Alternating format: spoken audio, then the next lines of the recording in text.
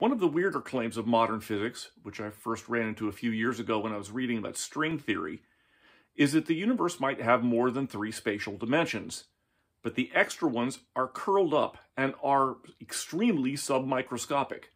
I've heard this explained using an analogy of an ant walking along a string. There are 2 ways the ant can go. The ant can go along the string, or the ant can go around the string. It's just that the around the string dimension is very tightly curled, and the along the string dimension has a much greater spatial extent. Scale that up if your brain can handle it.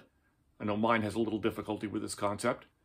The 3 dimensions we're familiar with are of the back and forth variety, whereas the others, and some scientists believe there may be up to 9 others, are of the tiny curled variety.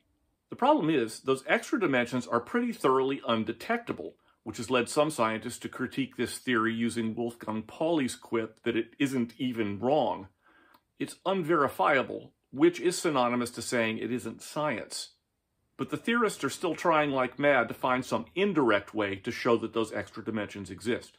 That question has not been solved yet, but we did have an interesting piece of the puzzle added by a paper that appeared a while back by Robert McNeese of Loyola University and Katie Mack of North Carolina State.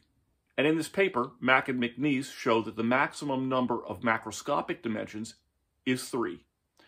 So, sorry fans of A Wrinkle in Time, there's no such thing as a tesseract. The argument by Mack and McNeese, which, although I have a BS in physics I am not even close to being able to understand, boils down to the fact that the universe is still here. If there were more than 3 macroscopic spatial dimensions, Mack and McNeese say, then the collision of 2 cosmic particles could potentially generate a black hole. And this would give rise to a universe with different physical laws than ours has. This universe would then expand like a bubble rising in a lake, its boundaries moving outward at the speed of light and ripping everything apart down to the atomic level as it passes through. Mack put it this way: if you're standing nearby when the bubble starts to expand, you don't see it coming. If it's coming at you from below, your feet stop existing before your mind realizes that. This was one of the concerns about the Large Hadron Collider, since basically what that machine does is to collide particles together at very high energies. Ruth Gregory of Durham University showed that there was a non-zero possibility of such collisions generating a black hole. And of course, this triggered the usual suspects to conjecture that the scientists were trying to destroy the entire universe. Why they would do that when they inhabit said universe is beyond me. In fact, since they would be standing right next to the collider when it happened, they wouldn't even have time to cackle maniacally and rub their hands together before being completely vaporized. Ruth Gregory put it this way: the black holes are quite naughty. They really want to seed vacuum decay. It's a very strong process if it can proceed. Mack added, no structures can exist. We'd just blink out of existence. Of course, this hasn't happened, which is good news. Although, all things considered, it wouldn't be a bad way to go. At least it would be over quickly, not to mention spectacular. Here lies Gordon, killed during the formation of a new universe, my epitaph could say.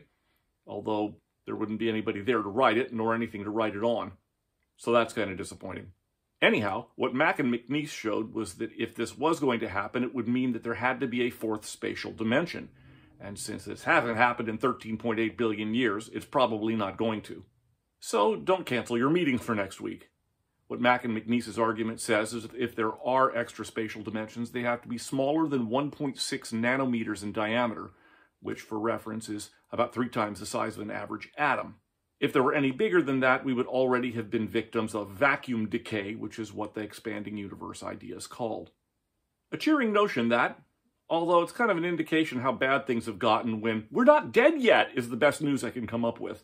So, that's our news from the world of science: particle collisions, expanding black holes, and vacuum decay. Myself, I'm not going to worry about it. If it does happen, it'll be over so fast I won't have time to be upset at my imminent demise, and my loved ones won't be around afterward to care.